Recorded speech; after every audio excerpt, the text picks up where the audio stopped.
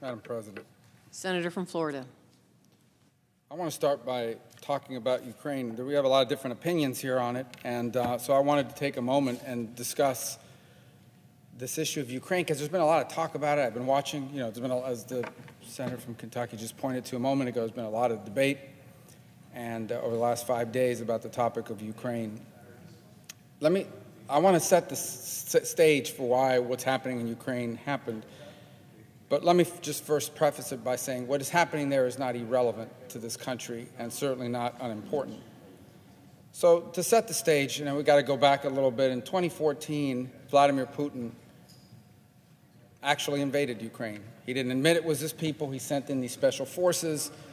They were dressed in costumes. He pretended that wasn't his people, but it was. And the rationale was, I want to go back for a moment with history about Ukraine. Ukraine was supposed to wanted to join Europe. There was this push inside of Ukraine to join the European Union and to become European in its orientation. Putin didn't like it and began threatening and pressuring the then president of Ukraine. The then president of Ukraine, under that pressure from Putin, backed down. Upon backing down, he faced a fierce public resistance to that decision. And as a result of that, the then president of Ukraine ordered security forces into the street to attack protesters and crack down. Those protesters eventually overwhelmed the government, overthrew that government, basically. The president had to flee under the auspices of Vladimir Putin's protection. And then Putin decided to take what they call little green men, because they weren't dressed like regular Russian military, and some of these separatist groups, again supported by Vladimir Putin, to seize portions of Ukrainian national territory. In addition, the Russians did send their troops, dressed in these little green men costumes, to take a portion called Crimea. And there's several reasons why that was important to them. The first is obviously access to the ocean, access to the sea for the Navy and so forth. And the other is because Crimea is actually has been historically a pretty vibrant and profitable tourism site. So they believed it would add to their economy as well. They even went as far as to conduct a fake referendum, a fake election, in which the people of Crimea allegedly voted to join the Russian Federation. And that was the status quo beginning around this time of 2014 up until the invasion that began almost 2 years now. And there was this line of demarcation between the separatist forces backed by Putin and the Ukrainian military, and they faced off, and there were skirmishes and the like. And then Putin decided to invade. Why did Putin decide to invade? Well, Putin, I am confident, was told by his people two things. The first thing he was told is that in the Russian-speaking areas of Ukraine, he would be greeted as a liberator, that people will come out into the streets holding up roses and greet the Russians as liberators. They wanted to be a part of Russia. The second thing he was told is that Ukraine would collapse, that Zelensky and the leadership in Kyiv would abandon the country. And they truly believed, the Russians, Putin, honestly and truly believed that within a week, 10 days, they wouldn't conquer all of Ukraine, but they would certainly conquer much of it, and a friendly puppet government would be installed in Kyiv. They would at least cut the country in half, if not more so, and bring it under the Russian orbit. I point to Belarus as an example. Belarus is theoretically its own independent country, but their leaders do nothing without Vladimir Putin. In fact, when Vladimir Putin decided that he was going to station troops and nuclear weapons in Belarus, Belarus didn't have the right to say, no, we don't want you to do that. You can't do that here. They had to do it. And that's sort of how he envisioned this rump state that he was trying to carve out. So that was the thinking that he had. It's, by the way, one of the things that these authoritarian regimes suffer from. In these authoritarian regimes, no one wants to tell the leader that they're wrong. No one wants to tell them they're wrong, so they're always telling you whatever you want to hear. The other reason why they tell you what you want to hear is because that's the stuff that gets paid attention to. The leaders, if you want your memo, if you want your intelligence product, if you want your advice and counsel to be listened to in an authoritarian government, then you're going to generally produce things that that person's going to like. You want to confirm their pre-existing biases. And Putin honestly believed that Ukraine desperately belonged to Russia, wanted to be with Russia, and that the Russian military was so powerful they would be able to sweep in and take them out. Well, it didn't work that way. Zelensky did not abandon Kyiv. The Ukrainian people did not greet them as liberators, and they resisted. And it's important to remember, they resisted before the flood of American aid and European aid went into Ukraine. Ukrainians were resisting, and they were fighting. And the Russians suffered enormous casualties early in the war when Ukraine wasn't even well armed. These are tough people with dignity, and they did not want to be a part of Russia and the Russian Federation. They still do not. That sets the stage for what we face today. We don't have time today, even with the hour that I have to speak and everything else, to go into all the depths of history, the way, for example, Putin went on some tirade for 30 minutes in some interview last week with all these weird historical references about why Ukraine belongs to Russia and so forth. Suffice it to say that the history is complex. In fact, many Soviet leaders came from the Ukraine region, but it does not belong to the Russian Federation. It is a country that wants to be independent of Russia, with a substantial percentage of its population that wants to be Western-oriented. And Putin does not want a Western-oriented country that's not under his control on his border. And so he decided he was going to make Ukraine a rump state, but it didn't work out that way. So people do ask me, and the previous speaker, the junior senator from Kentucky a moment ago, was discussing this. People do wonder, like, okay, that's terrible, what happened? Why is that our business? And I've heard a lot of talk here today, and so I think it's important that we bring a little bit of nuance and balance to this conversation. On the one hand, it is not true that this issue is completely unimportant. It's not true. It is important. Why is it in our national interest? There are a number of issues why we should care about what's happening in Ukraine beyond just feeling sympathy for the people there. And there's a reason why, for example, what we give here can't be zero. Let me begin with one of the reasons why we care. The first is because if the Russian Federation would have been successful, if Putin had been successful in taking Ukraine or dividing Ukraine in half, it would completely unravel what's going on in many other parts of the world. You see, for better, for worse, and I think for better, for the better part of the last 20, 30, 40 years, there's been a general acknowledgement for the most part that you can't just invade another country and take land away from them because you want it. That's what started World War II as an example. You can't do that. And what regulated that was a series of things. NATO in Europe, our alliances in the Indo-Pacific, the ability of countries to defend themselves, the condemnation of the international community, no one would want to be a pariah. The bottom line is that for much of human history, up until the last 80 years, but for much of human history was basically defined by leaders that decided we really like that land, we really want that land, and we're going to go take that land because our army's more powerful than yours. In fact, if you just sit down and read history at all of the great historic figures, Alexander the Great, Napoleon, they were all conquerors.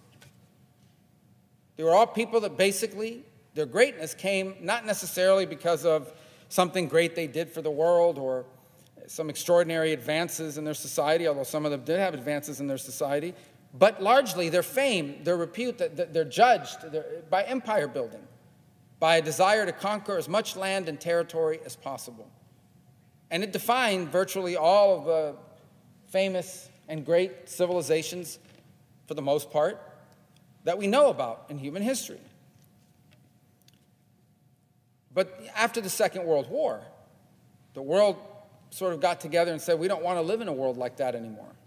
And we created not just rules and laws at the international stage to govern it, but we also created defense alliances to prevent it. But what would happen now if suddenly Russia was able to go in, take Ukraine just because, carve it up into a rump state, maybe there'd be a little sliver of Ukraine left, but the core of the country would have been pulled into imagine they would have been able to do it to Ukraine what they did to a part of Ukraine in Crimea.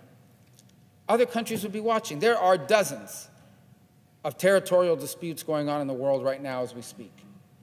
And they range from disputes between China and India on their border, disputes with China and its claims on Taiwan, ranges from that to in our own hemisphere, where even as we are here gathered now and late at night talking about these things, Venezuela and its Maduro dictatorship has decided that land that belongs to Guyana actually belongs to Venezuela. Now, obviously, there are some rare earth minerals there and some really important materials, and they discovered a lot of oil. And Venezuela's threatening those oil rigs. They're threatening that exploration. But that's a territorial dispute right here, right in our region. So if we live in a world where you can just go in, invade a country, take it, and nothing happens, except maybe a resolution condemning you at the UN, and you get away with it, other countries are going to do the same. And before you know it, we are going to be living in a world in which war is literally breaking out in every corner over territorial disputes. So that in and of itself is of concern. Because the United States is too powerful, too big a country. Our economy, our daily lives are deeply intertwined with things that are happening all over the world. We may not realize it, we may have taken it for granted, but things that are happening halfway around the world have direct impact on our everyday life. Right now, the Houthis, a band of basically rebels, guerrillas, pirates, religious zealots. But unfortunately, Iran has provided for them guided munitions and weapons and long-range rockets that are able to hit tankers. And so today, and people are going to start to feel it soon, you will be paying more for a lot of things, particularly potentially oil and fuel, because the insurance rates on shipping through the Red Sea is skyrocketing, particularly for vessels flagged by America or American allies. So the insurance rate on the shipping goes up, prices go up. For you, what's happening halfway around the world. Just one example. So what happens around the world does matter. And if war starts to break out in different parts of the world, you'll feel it in your pocketbook, you'll feel it in your security, you'll feel it in migration threats, you'll face it in all of this. We should care just because of that. Imagine, for example, if you're sitting in Beijing right now, you're watching Ukraine very closely. What happens when you move on? What happens when the United States and much of the rest of the world says to you, we're warning you, do not do it, and you do it? What happens? Do they sanction you for a few months? Do they maybe provide weaponry for that country, but then after a few years sort of give up and become fatigued and walk away?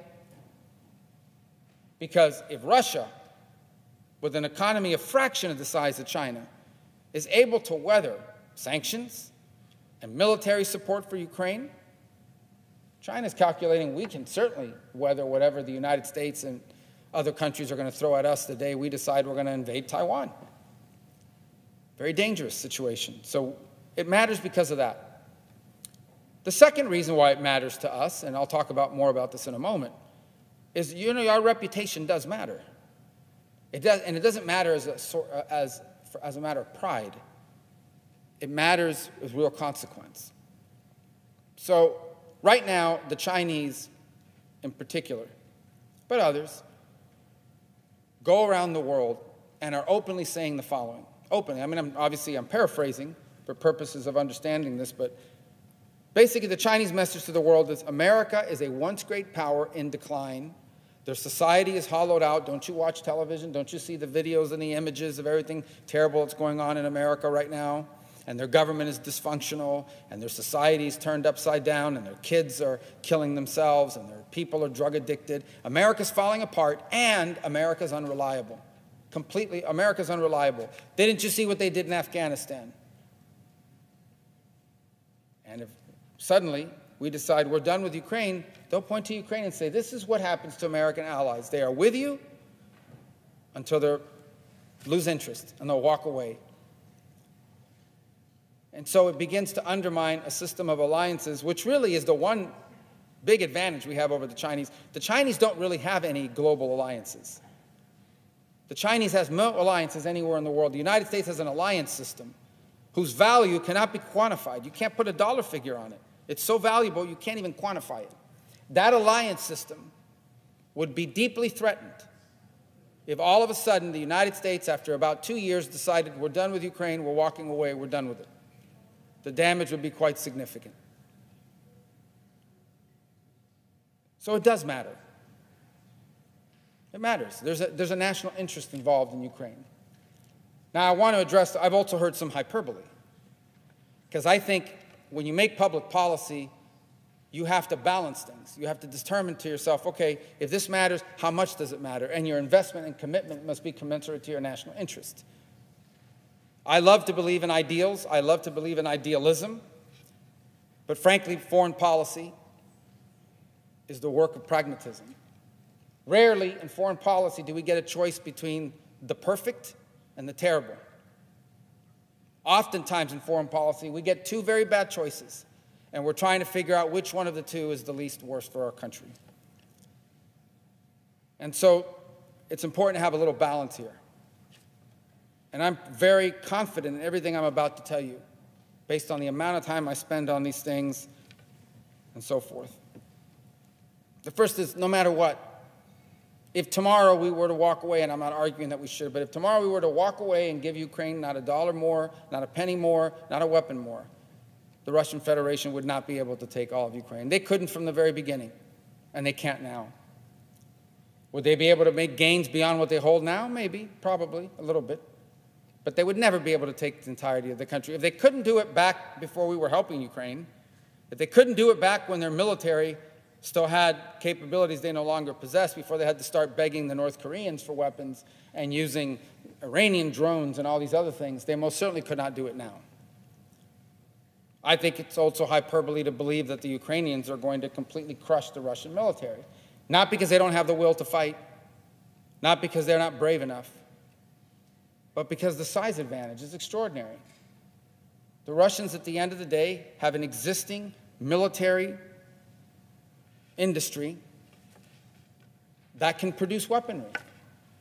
They're just a bigger country with a lot more people that they can conscript. They have more weight to bring.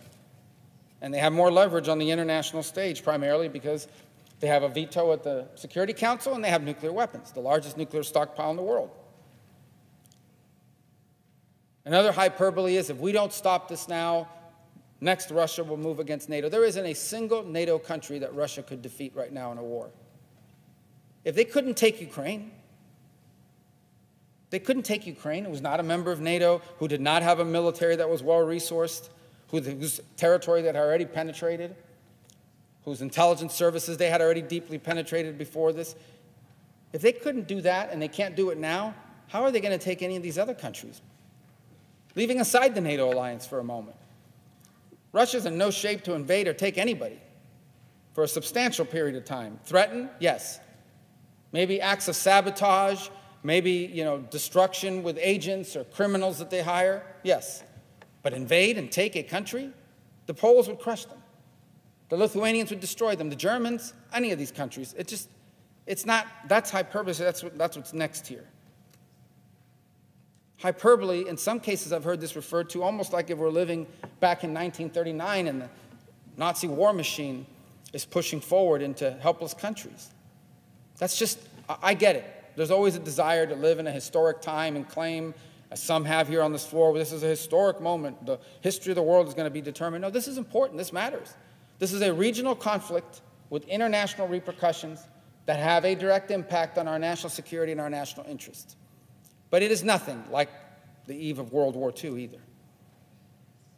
So it's important to have this balance. Now, the greatest geopolitical threat, challenge that we face today is the emerging rise of an axis, a very loose alliance, not even an alliance, a partnership between China, Russia, Iran, and then some other junior partners. And their number one interest of all these countries is to create a world or a world order that at a minimum is an alternative to the Western-led, US-led world order, at a minimum an alternative, but ideally a replacement. And while they have differences, the Iranians and the Russians have some differences. They both want to dominate Syria. They both, they have differences. The Chinese and the Russians have differences, historic and otherwise. The Russians do not like to be seen as the junior partner of the Chinese, but they are. The Chinese have long claimed that Siberia belongs to them. In fact, there's a lot of ethnic Chinese now living in Siberia. So they do have some differences. They have been able to somehow put that aside because they share a common goal that's important to their national interest, and that is they want a world in which the world order is favorable to them and unfavorable to us. one in which they have more influence and we have less influence. They want a world order in which the United States can no longer, and our allies, can no longer sanction Russia by denying them access to the banking system, because they've got their own banking system. They want a world in which the United States cannot threaten them with sanctions because there's alternatives to the dollar as the reserve currency. That's the world that they all want to live in. And so they are partnering on this. And what do they want to see in Ukraine? If you are sitting in Beijing right now, what do their policy leaders want? How do they view Ukraine?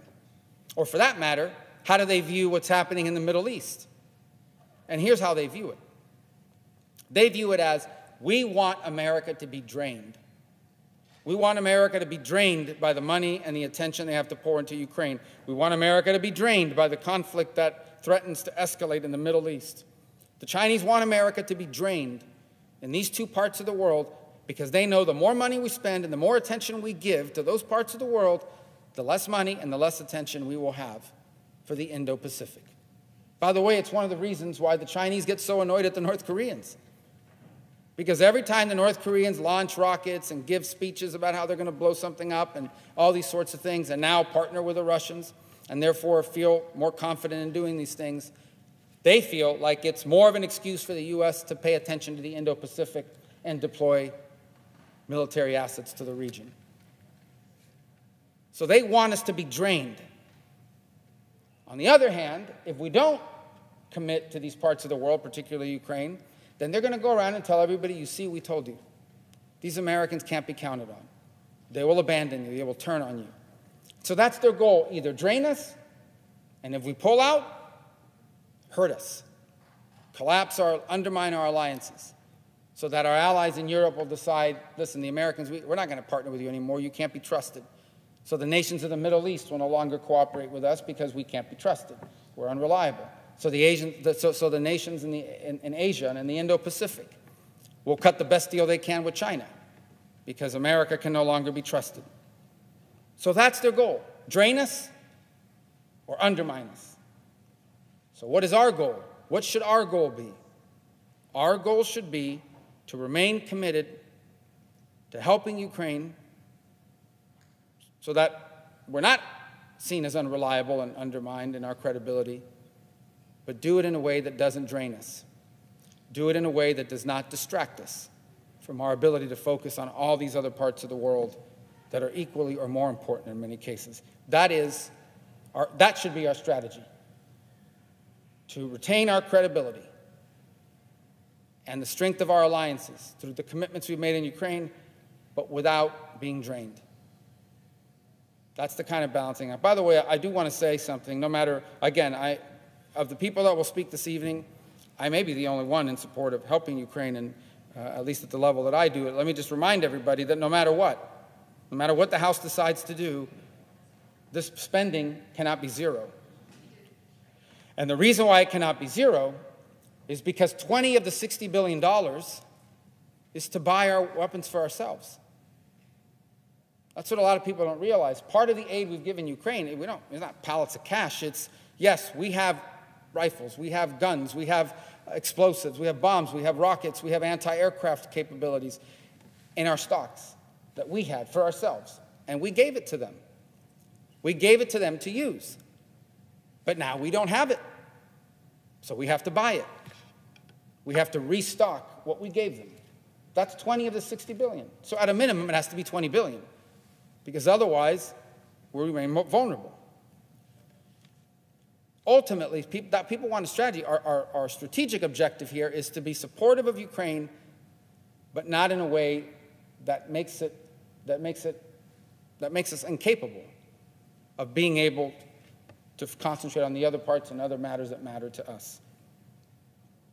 As far as how this turns out, and I've long resisted, though I've long believed this to be the case, I've long resisted talking about it in this way because I didn't want to undermine the position of Ukraine in any negotiated outcome. But ultimately, the conflict in Ukraine will end in a negotiated outcome. As I've already said, the Ukrainians are not going to wipe out the Russian military, and the Russians are not going to be able to conquer half of Ukraine. I think the Russians already fully understand that their objectives the day they invaded are out of reach. What the Russians want now is to negotiate a deal, the best deal they possibly can, holding on to as much Ukrainian land as they can get their hands on, and to force and compel the neutrality of Ukraine. In essence, what the Russians want at this point is to have enough military success so they can gain a little bit more territory, but also force any future Ukrainian government to be neutral, not to be a member of NATO, not to be allied with the West. That is the Russian goal. And so in any negotiation, it's about leverage. Negotiation is about leverage. Who has the most leverage? Who has the most to give, and who is in the most desperate need of a deal? And so part of the reason why we should not abandon Ukraine and give them nothing is because we want them to have the strongest possible negotiating leverage. If we cut all of Ukraine's money and just said, we're done with Ukraine, we're finished, Ukraine would have no leverage. Russia would have all the leverage. The Russians would then be able to negotiate a deal that could very much leave us with a Ukraine that looks like Belarus, with a government, a puppet government, and with Russia holding significant land. And then multiple countries around the world are going to see that as an example of what they could get away with in their regional conflict. And that will matter. As I've already explained, that will have an impact on us as a country. So that needs to be our goal. We can't stop the help. We want to give them enough help so that they have the strongest possible hand in a negotiated settlement at some point. But here's my problem with what we're going to be voting on here in a few hours. As important as all of this is, as important as what's happened in the invasion of Ukraine is, our country is facing an invasion too. If I walked out these doors, tomorrow most of the people here will get on airplanes and fly home in the morning after whatever time the vote is here. You re-enter the normal world outside the bubble of this place. And the overwhelming, I don't have to take a poll, the overwhelming majority of people would say, okay, I don't have anything against Ukraine. I actually hope Ukraine wins. I don't like Putin. I get everything you just said about our national interest. But how can we focus on that? And not at least also focus on what's happening to us in our country, at our southern border? Because it makes no sense to people. And it's not just isolated to this instance. When was the last time the Senate met over a weekend, Super Bowl weekend of all things, for hours and hours and hours, basically said we're going to stay here till we get it done because it's that important, other than funding the government?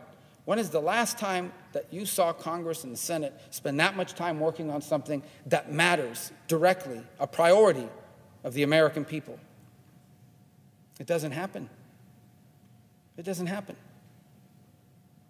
If I were to summarize what most people out there are going to say, they're going to say, well, hold on a second. How could we be so focused on an invasion of another country and do nothing about the invasion of ours? And that's what we face at the southern border. There's no other way to describe it. I'll address some of the points that will be raised in response to what I just said, anticipating what, though, because they've already been made. The first is there was a bill, a bipartisan negotiated bill, and you rejected it. Well, first of all, I didn't negotiate it. I didn't even know what was in it until the Sunday that it was released, a week ago yesterday. And there were some things in it that I think are positive, but generally I rejected it because when I took the sum of it and I read its details, and I've already detailed, I won't spend all time here tonight discussing all the problems I had with it, I actually am convinced, beyond any doubt in my mind, that had we passed that legislation, yes, we would have gotten some improvements on asylum language, which is something we should do, but it had other provisions that actually made things worse in the long term. One that I continue to point to is that we were going to have, in this country, thousands of new asylum agents, basically, who would have the power at the border to either A, give someone an immediate work permit. Today, even if you ask for asylum, you got to wait 6 months to get a work permit. This would give them a work permit on the spot. That would be an enormous magnet for more people to come. You mean I can come to the U.S., say the magic words, and I get a work permit right away? You're going to see the numbers spike. But here's the other thing these asylum agents would have the power to do. These asylum agents will now have the power to give them asylum right there and then.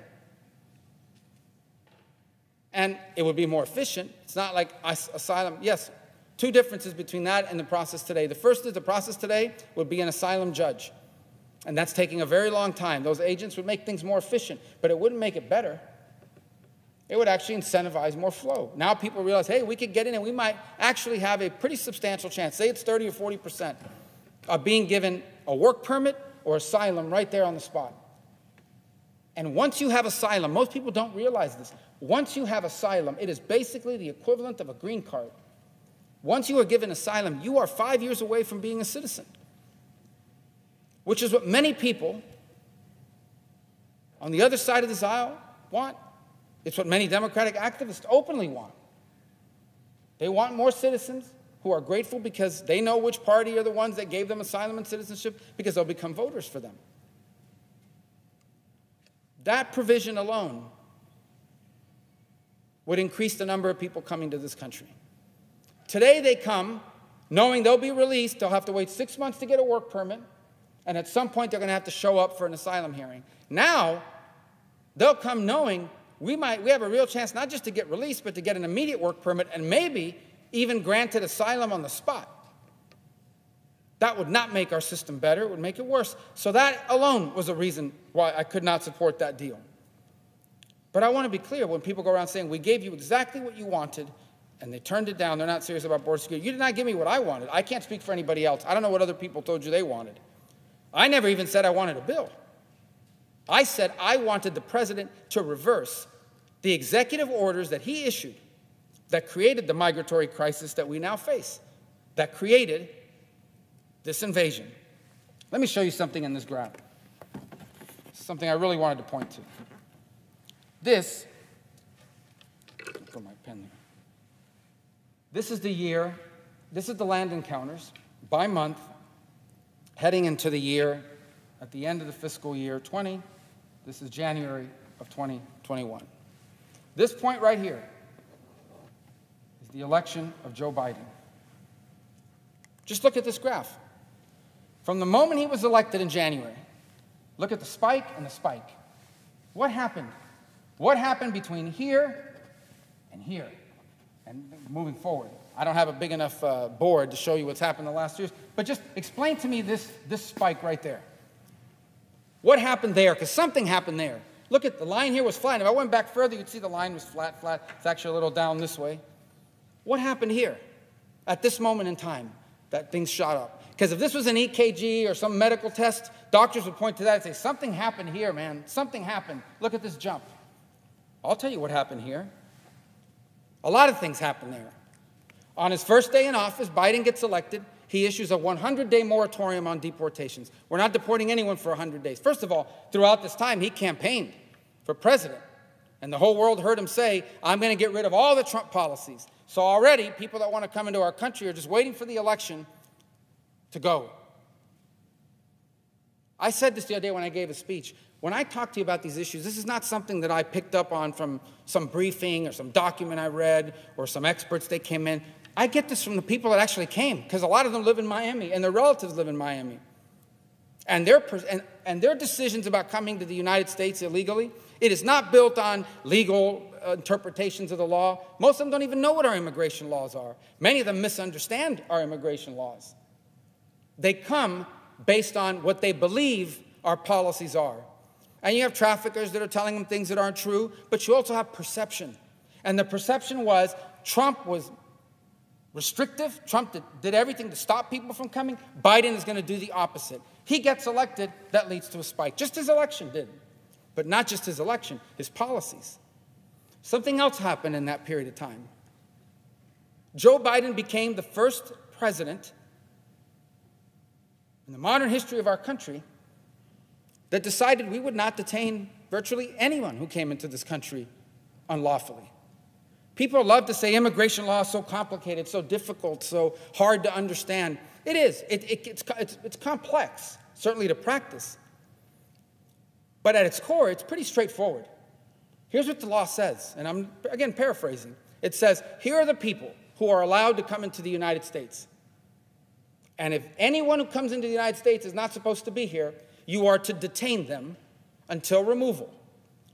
Bottom line, you're either allowed to enter the country or you're not. And if you're not and you enter illegally, they're supposed to detain you until they remove you.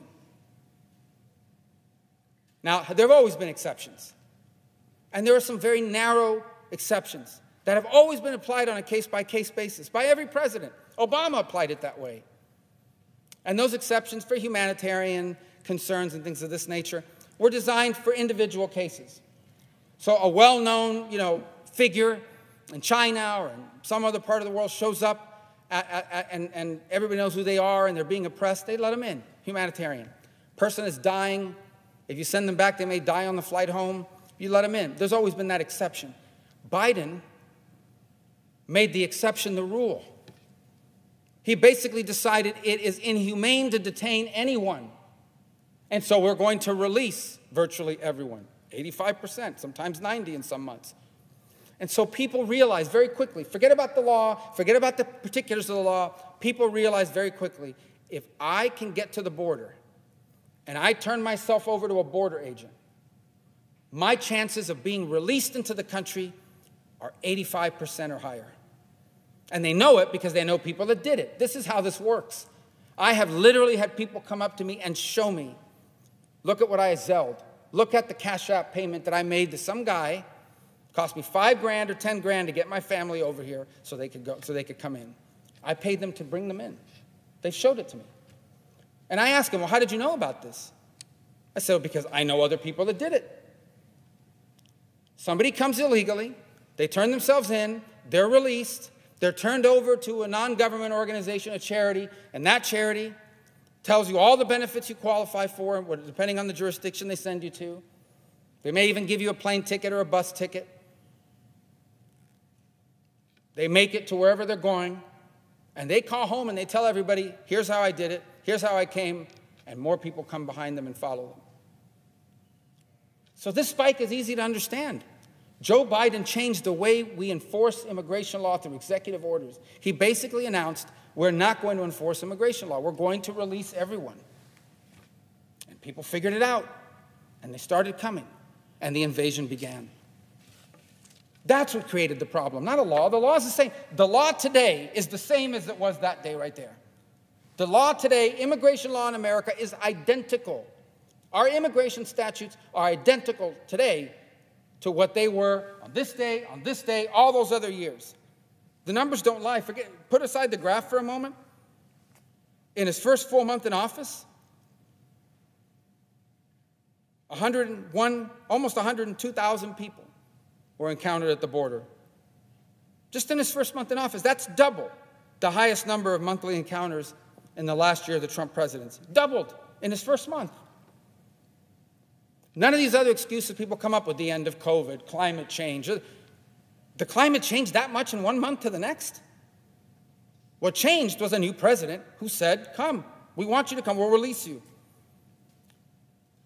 The year 21, from here forward, it ended with over 1.7 million total encounters at the southern border. During that 12-month period in 2021, of that fiscal year, the highest month was over 213,000 encounters at the border. And you look at the last year of the Trump presidency, there were 458,000 encounters at the southern border. It went from 458 in the last year of the Trump presidency to 1.7 million in the first year of the Biden presidency. Under the same immigration law. The immigration law did not change. What changed was the president and his policies. And that's what created this crisis. And that's how you fix it. Now, obviously, the president doesn't want to fix it, doesn't want to change it. There's reasons why he doesn't want to change it. The first is it would be admitting Trump was right. To change it back to what those policies were is basically to admit Trump was right about immigration. And the things he did made sense. And he obviously doesn't want to do that. The second reason why he can't change it is because he has an activist base in his party that'll go completely bonkers. He has an activist base in his party that believes that we should have borderless countries, that believe that people should be allowed to live wherever they want. I'm not telling you it's a majority. I'm not telling you it's 30%. But it's a big and powerful activist base who will protest and heckle and threaten to vote against you because they believe that humans have a right to live in any country in the world they want. They should be able to migrate anywhere they want. They admit it openly. I've heard him say it to my face. And so he won't do it because of them either. But that's what will fix it. Reverse the policies that happened right in this period of time. That's what would have fixed it. That's what I asked for. That's what I asked for. They didn't do it. So I can't speak for anybody else. But don't tell me that you gave us what I wanted on the border. You did not.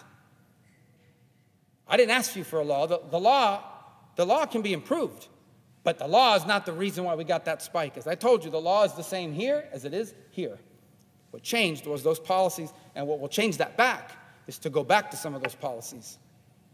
For Biden to use executive orders to repeal the executive orders that he put in place that created this crisis. Now, this is where people tell me, well, why can't we do both? America can help Ukraine and can also deal with the border. I agree with that. Not only can we do it, we should do it. My problem with this bill is it doesn't do it. It only does one of the two things. The choice we were given was, here is this fake immigration enforcement. We're going to call it immigration enforcement, but it's not really immigration enforcement. Here's this fake immigration enforcement bill, and here's Ukraine money, which is real money. And if you don't take it, then we're going to say that you voted against border security, and we get what we want. They get what they want. What they want is to be able to not do anything on the border and be able to blame Republicans for it. It's a political ploy. And that's what we're faced here today. The problem I have with this bill, as I said, is we're not doing both. If we were getting from the president real changes in his border policies to bring this under control, we might not even be here tonight. We might have gotten this done already. And I'd have been supportive. But we don't. The other thing you'll hear people say is, now you're holding Ukraine hostage. You're holding up the important Ukraine hostage over our border. Well, I'd say a couple things about that. First is, you're holding Israel hostage over Ukraine. If you put an Israel aid vote bill on the floor right now, if you put a bill on this floor right now that said Taiwan and Israel aid, it would probably pass with 89, 90 votes. But they didn't. They held it hostage until they got Ukraine. So they say we're holding the Ukraine hostage over the border. They're holding Israel hostage over Ukraine. And they've held Israel hostage over Ukraine. And so you're now faced with a bill that says, you want to help Israel, you got to do what we want on Ukraine, and you get nothing on the border. But they're the ones holding hostage. The other argument I've heard is, well, these are just people that are against helping Ukraine, and they're just using this as an excuse to kill the bill. I've already explained to you, that's not me. You might be referring to other people, but not me. What I wanted us to do is what I've said. I wanted us to do something real about our national security, about our invasion, about our border. Is it leverage? Yes. In this process, in this place, this is the only way you sometimes get things done. The only way you get things done is by holding up something that you might support but the other side really wants in exchange for something that you want. And in this case, there is no shame in telling you that, yes, it was used as leverage, unsuccessfully, unfortunately. I have no shame in saying that because the leverage of what I was asking for is what our people need, what our country needs. It's a priority for our country. It's important for our country. What good are we to Ukraine? What good is America to NATO? What good is America to the Indo-Pacific? What good are we as a nation now and in the years to come to any other nation on earth if we can't even take care of our own problems here at home? And this is a problem. This is not a small matter. This is not a seasonal ebb and flow. This is not a transitory issue. This migration, this invasion of the United States is going to get worse, not better. It's going to get worse in terms of numbers, and it's going to get worse in terms of severity inside of our country. It already is creating a problem. Number one, we're being overrun. Not by a few thousand people, by over 3.5 million people that have been released into this country that we know about, 600,000 of whom either have criminal records or pending criminal matters. You think you're going to, and they'll tell you, oh, we know who a lot of these people are. They don't even interview some of these people. But even if they did, they don't know who these people are. Because I know enough about that part of the world to tell you, you can buy fake documents from over a dozen countries in the Western Hemisphere, where if you have enough money on you, you can go somewhere and get an official government document that says your name is Jose Alvarez or Raul Sanchez or whatever you want your name to be. And then you show up at the border and that's who we think you are. We have no idea who some of these people are. We have no idea if they have criminal records. You think the Venezuelan authorities are producing their criminal records and biometrics to us? You think the Cuban authorities are doing that? You think people coming from Africa, people coming from all over the world, that those places are actually providing that for us? The only thing we can tell you is, are you in our terrorist database? There are a lot of terrorists that are not in the database until they commit terror acts. And assuming they survive it, you get your hands on them. We have no idea who these people are. People say, well, but most of them are probably good people here, hard work. I'm sure. But that's not the point. The point is you let in 3, 4, 5 million people. Some percentage of them are going to be bad. Some percentage of them are going to be criminals. I don't care where they came from. You take 1 million people from anywhere in the world at any time, some percentage of that million are going to turn out to be bad people at some point and do harm. And you're already seeing it. We have a migrant crime wave going on in New York and in other major cities. They're not committing crimes because they're migrants. They're committing crimes because they're criminals. They were criminals in their own country. You think these people just got here the other day and learned how to pickpocket?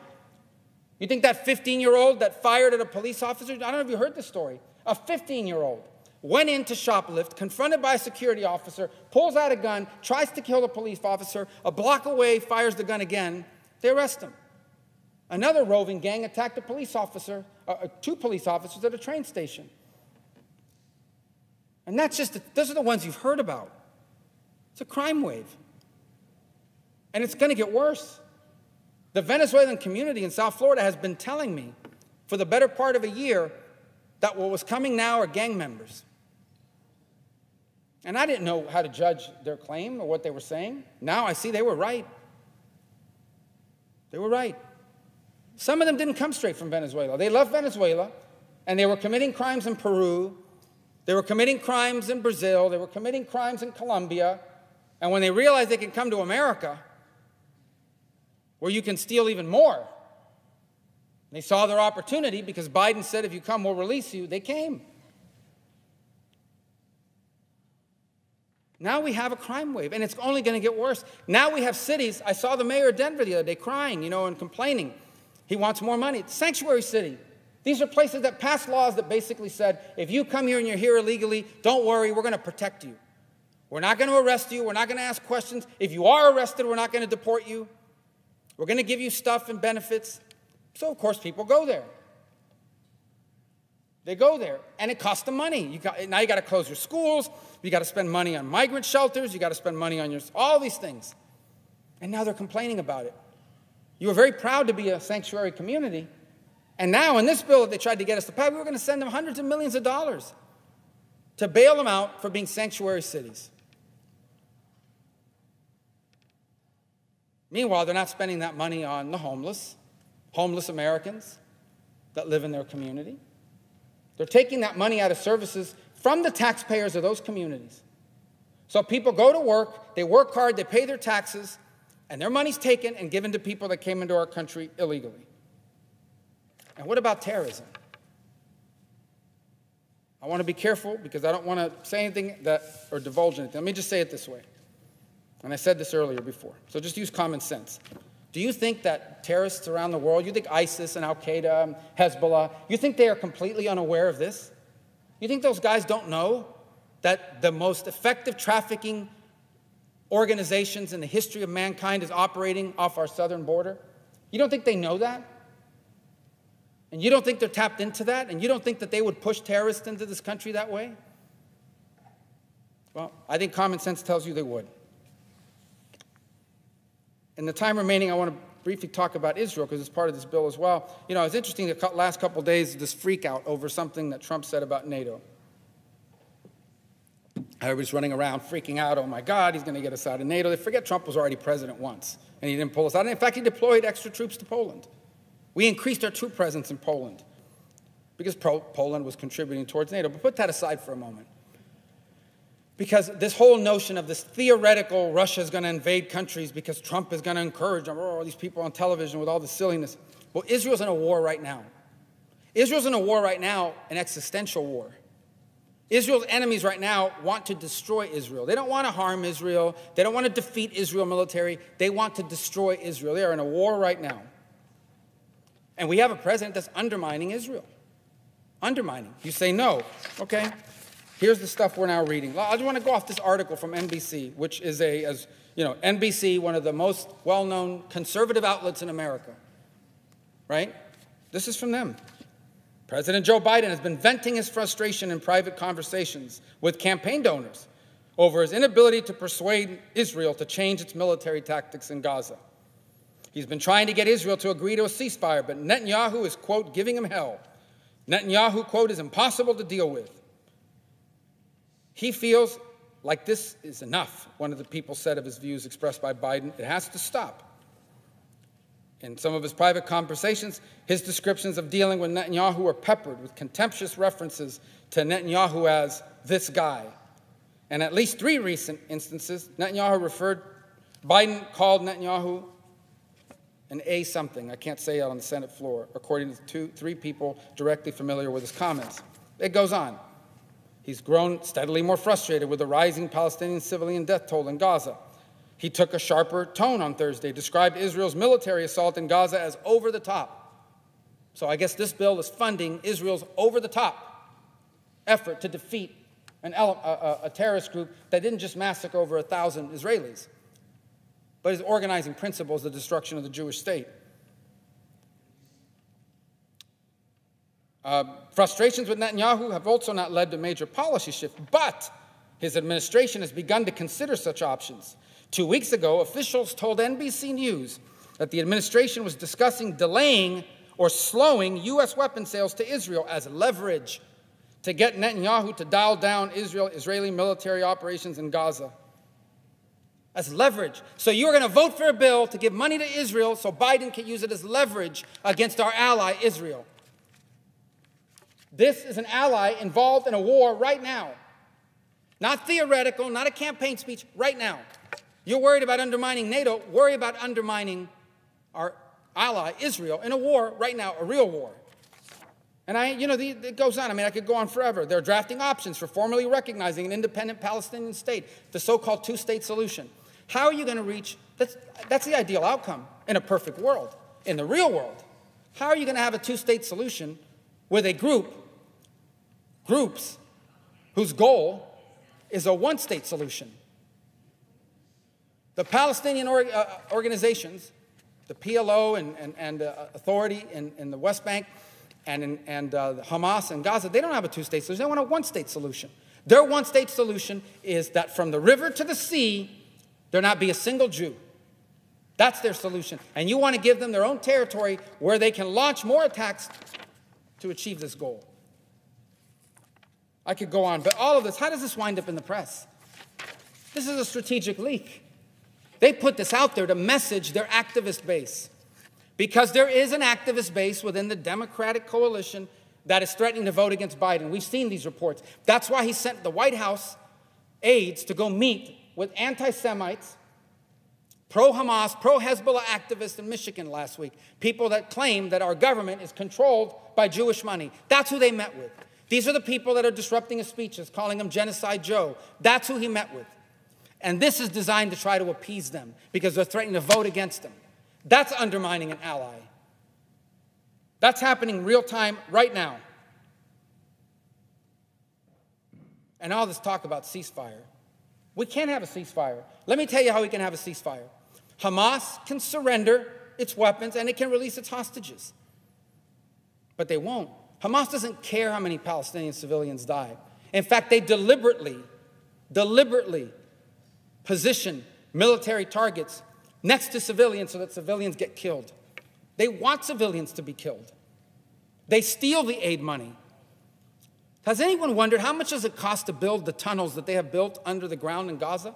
Millions of dollars spent building tunnels, not building hospitals, not building schools, not building industries, not creating jobs for the people of Gaza, tunnels for their terrorists so they could hide hostages, so they could hide weapons, so they can infiltrate and kill Jews in Israel. That's what they spend their money on. We're going to send them more of that money when this bill passes. That's what you're voting for. It's in there. Look, this is part of a broader problem here. People have to be watching this and saying, these people are completely out of touch with our priorities. They've abandoned all common sense. The list of things that prove this are extraordinary. One of the things I see a lot in South Florida are people that have been in this country, that maybe came from Cuba 45 years ago.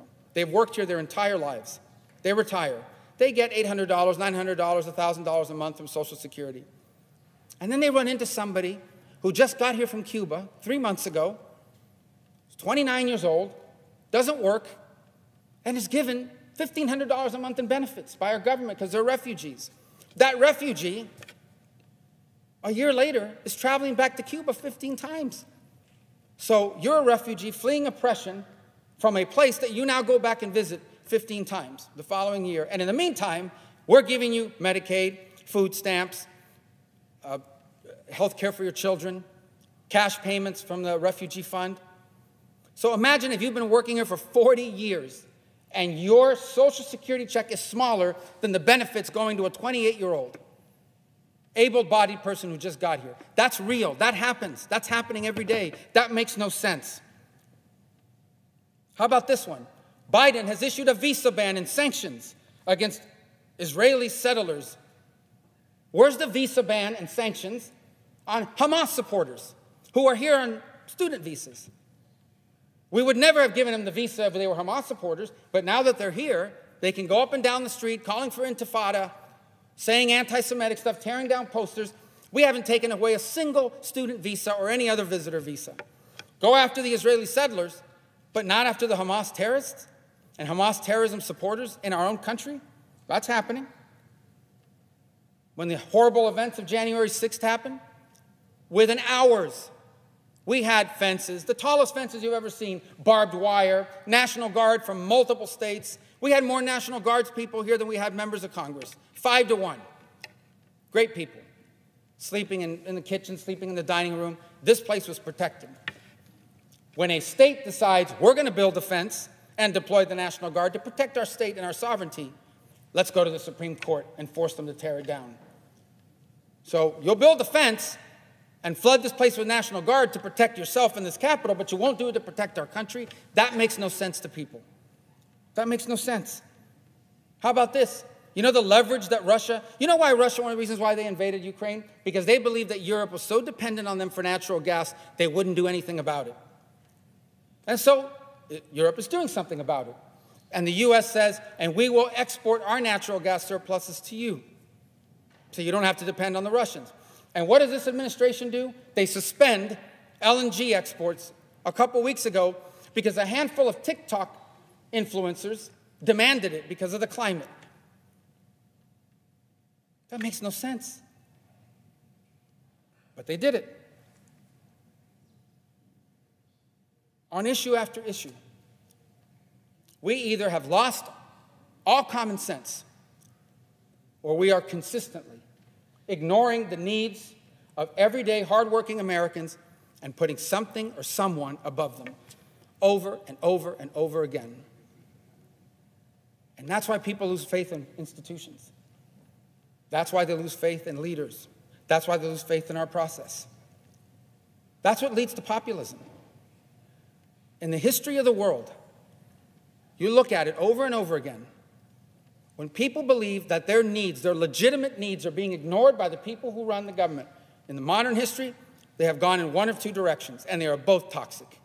One is socialism, the promise of the victim against the oppressor, and government's going to fix it all by controlling the economy and your lives. And the other direction they go is ethnic nationalism. The argument that all this is happening because somebody of another race, another color, another religion, they're to blame. One of your fellow countrymen are to blame. That's the danger in all of this. And that's why it's always so important that in a republic is capable of understanding and responding to the needs of people. And in our country, it's a people that for the better part of 25 or 30 years we're told, it doesn't matter that we're going to send our factories and our jobs halfway around the world to another country. Don't worry, you're going to learn how to code. And you're going to find a new job making a lot more money. Well, they never got to learn how to code, and they never found the better job, and they gutted our cities and communities and took them apart. They're tired of being put in second place, and it's happened too often, and it's happening here again now. And that's why I'm not going to support this bill, because it violates our most important responsibility, and that is to give voice to the people of this country and stop putting them in second place behind everything and everyone else. I yield the floor.